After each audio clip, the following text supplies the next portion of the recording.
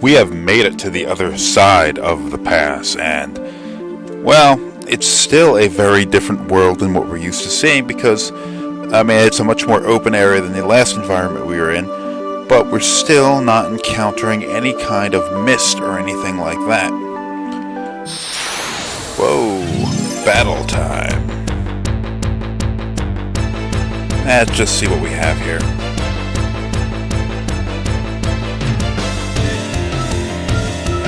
What? Did we fight these things already? What? Oh, that's right. My characters have already gone through that boss battle, and they're kind of beaten up still. Jeez. That kind of sucks. I mean, that is always kind of the downside of having a magic user in a game like this. It's that the magic users tend to be rather weak in terms of physical strength and all that kind of stuff. Like Dagger, Vivi, and Eiko are all weak physically. They can do physical attacks like I'm having them do anyway, but their main ability relies in their magic powers. Now only Vivi really is even an offensive magic user, although Dagger and Eiko can do summons and they're quite powerful offensively. But when you get a situation, damn, I tranced. Really didn't need it right now. When you get a situation like what we're in right now, where your characters have run out of MP, well, their ability to reliably attack or anything like that is severely diminished, or their ability to help out in the fight is severely diminished. Of course, there are options. I could do things. I could use an Ether on the characters, I could use a Tent, all that kind of stuff. But I'm always kind of hesitant to do that sort of thing when I don't really feel like I need to. In this case, though, I will. I do spend enough money buying tents, making sure I have enough of these things. I have 12. That might even last me throughout the rest of the game, so no point in really saving it. They're not all that expensive. So, you know, might as well. But let's say I'm in a situation where there are no save points nearby, or I'm not on the world map or anything like that. I could have a problem where my characters aren't. It's just a limitation, not a terribly huge one, because you can usually find your way around it. But it is still an issue, nonetheless. Where am I going? Not going that way. I guess I do have to go this way. It's kind of over the horizon, huh? Oh, no. I feel like maybe I got lost. There's gotta be something this way. Alright, let's get moving. I figured out where I was. I'd forgotten about something that was supposed to happen over this way. Or maybe it wasn't this way? It was somewhere.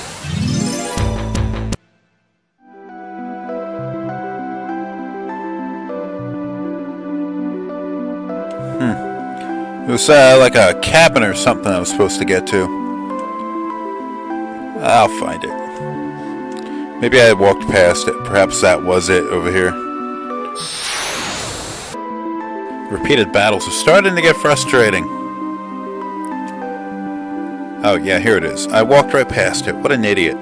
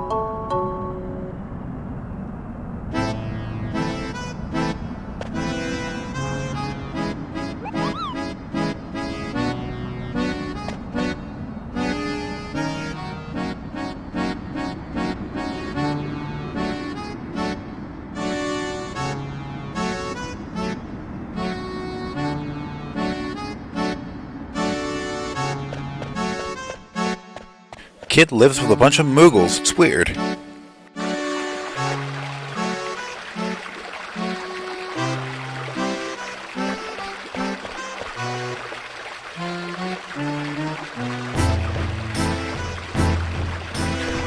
Freaking thing goes in her pocket.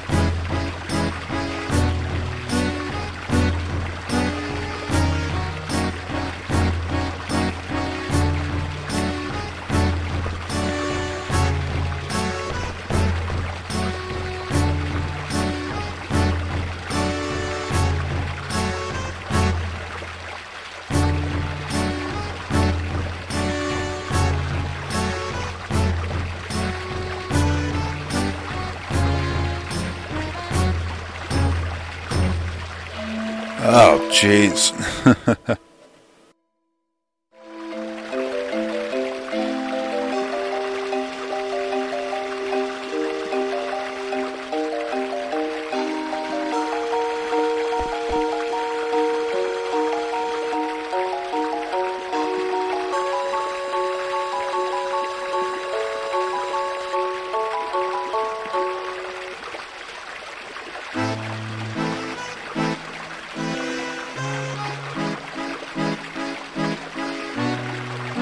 They are married, after all.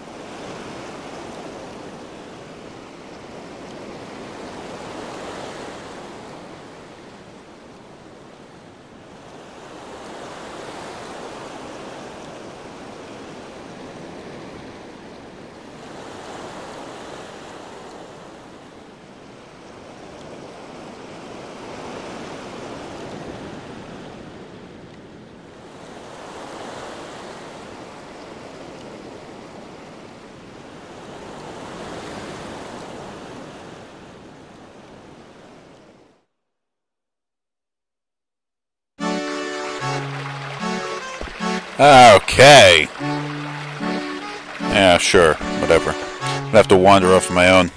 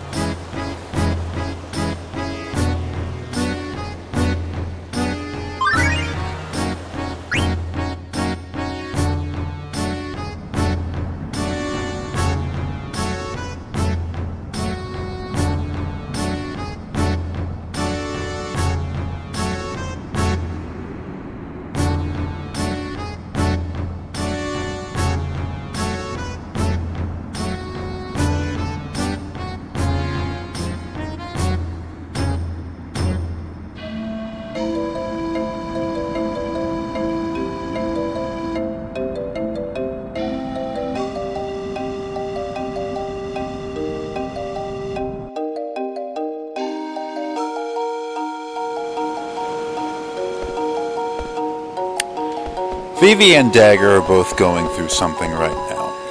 Oh, hold on. Oh, we got another one of these. Everybody's got feelings today.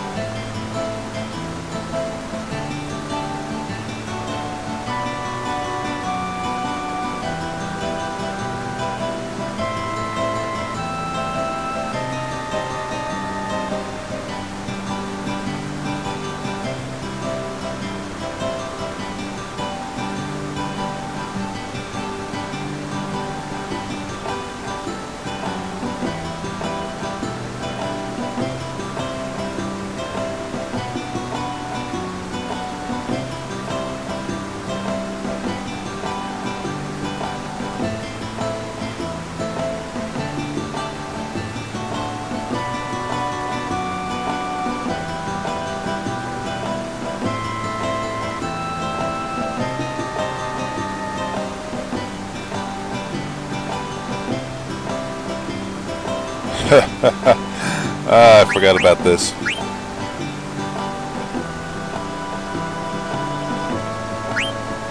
I don't know, does this even matter? Who I choose for what?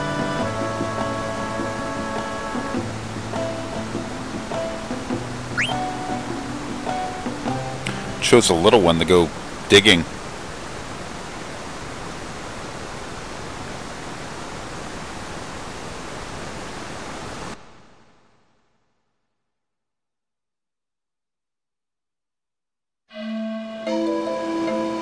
So we have these different characters who are all experiencing different emotions. Now, Eiko's the newest character that we've encountered. And she's a person who's seems like she's basically just been on her own for a long time. She's had the Moogles for companions, but the Moogles seem sort of possibly just emotionally distant in regards to people and all that kind of stuff. They live as a part of, like, people's society. I don't want to use the word humans, because obviously not everybody's a human. And they... Alright. Ah, there he is.